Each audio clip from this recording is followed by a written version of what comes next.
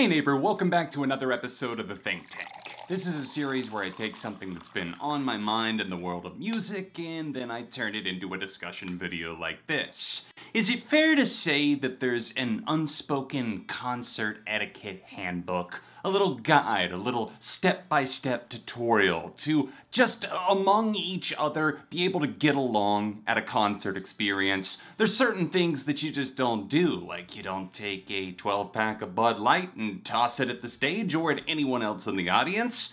And you also don't hold up your phone in front of somebody else's face, thus ruining the entire experience for them because you were trying to get a grainy, out-of-focus clip with terrible lighting that you'll never actually use, look back at more than once per year, and no one that you post it to is really actually watching the whole thing because, get this, most people probably don't care. But beyond that, I feel that there is the thing with the cell phones where we obviously know that certain things are rather rude to do, especially around other people. Filming with flash, obviously, for the performer, that's a no-no, that's a definite no-no, off limits entirely, don't do that. But also, I feel like there's this thing where it's like, if you're going to film, maybe don't be like the person that's just like up above your head, just trying to get the shot, and you're like, oh, I'm getting it, here we go, and you're just blocking everybody else's view at the same time. So, the reason I'm bringing this up is because I recently attended at PNC Park in Pittsburgh. I went to the Metallica, Ice Nine Kills, Greta Van Fleet show. And this whole concert is obviously a fantastic show. I mean, that lineup, it's crazy. It was just a one-off for that date, and I'm super bummed that I didn't get one of the awesome Metallica posters that they made for that date. But outside of that, I feel like the show went really well, other than I noticed something kind of funny, but also kind of really sad at the same time. One of the guys kind of sitting adjacent to me, in front of me, in the row below. Shout out to Spencer from Ice Nine Kills, by the way, for hooking myself and my fiance Hannah up for the show. Got us on the guest list, got us in. That was super awesome of him to do, but nonetheless, I digress. The guy in front of us, Hannah and I started to notice, we're like, wow, this guy is like firing off a ton of Facebook posts throughout the night. And this guy proceeds to post Metallica taking the stage in 50 minutes, taking the stage in 45 minutes. So we decide to look up this guy's Facebook because he's holding both his Apple Watch and his iPhone like so high up in front of us that how can we not see everything on his screen? We see his name, it's a pretty uncommon first and last name, and we find him and we go check out his page to see that he's updating like constantly, incessantly, with every little move of the concert. And it made me think about the bigger implications of that. Like, okay, obviously this is not just him. Metallica start to walk on the stage, and I would say 80% of the crowd instantly, like zombies, just lift their little device up in the sky for the exact same clip that's gonna be viewed by two people as they scroll by it on your story. And I know that I post little clips to my Instagram story sometimes when I go to shows, usually just like a little 15-second clip for each band that I see. So I'm not trying to say that you should never film ever at a concert or anything like that. Don't be a dick about it, but at the same time, it's totally up to you, and I think it's totally fine if that's what you want to do, what you want to share. I'm not saying that no one cares. I'm saying that no one cares when you're posting like 80 things all in a row, like just constantly. If you look at somebody's Instagram, Snapchat story, whatever, and it's just concert, concert, concert, loud, muffled audio, distant band that you can't even tell who it is because you're in the nosebleeds.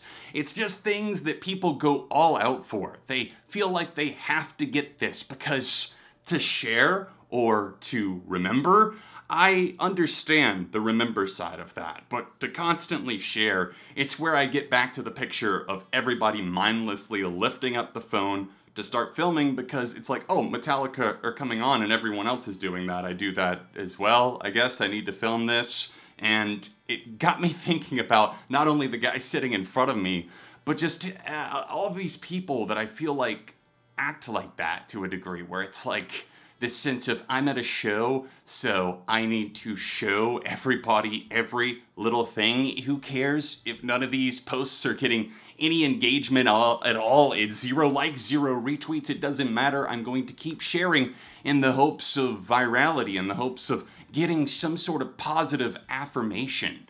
And I feel like that's so sad that we've gotten to that point in time, to that place where it feels like validation from strangers means more than a compliment from our own family member or friend. It's like, I did this for some clout online, I got some likes on TikTok, whatever, and I had my little moment in the sun where my 15 minutes of fame burned up faster than the wings off of, well, you know the story about flying too close to the sun and Icarus. But the whole point is, oversharing, overdoing it, especially at things like concerts, at places like that. It's just like, please, knock it off. Dial it back a little bit, because it seems to me like this, in the past 10 years, has swallowed us whole, and in many ways has kind of disengaged me from concert experiences. Not to say that it's a total out-of-body, I don't even recognize this thing, but at the same time, when people are just all standing around you, just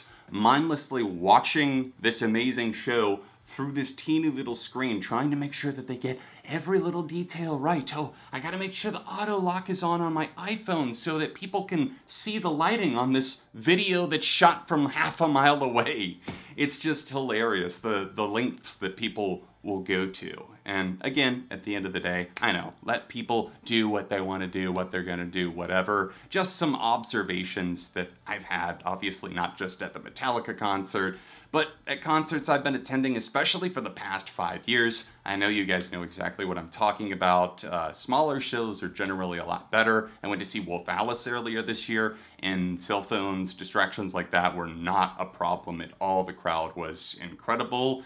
And I feel like it's kind of palpable in the room. People are susceptible to following what the other is doing. And it's not just, obviously, that aspect of life, but many others too. Allow me to pass the question over to the neighborhood, because I'm genuinely curious. I want to hear from you guys. Do you have your own little concert etiquette playbook, or a rule book that you subconsciously or kind of silently follow? Let me know in the comments section. Start the discussion, because I feel like this is something that's been on my mind for a while, and maybe this Metallica concert was just the final spark that was like, all right, I want to talk about this, but I want to know what is frustrating and what's a positive for you at a show. Thank you so much for watching the video. If you enjoyed it, then please hit that like button and subscribe, and turn on notifications so you don't miss when I post future episodes of The Think Tank and much more. If you want to see more like this of me just kind of thinking out loud, then tap this playlist here, or tap here for a recent video. Socials in the description, and I'll be back soon for more on Beyond ARTV.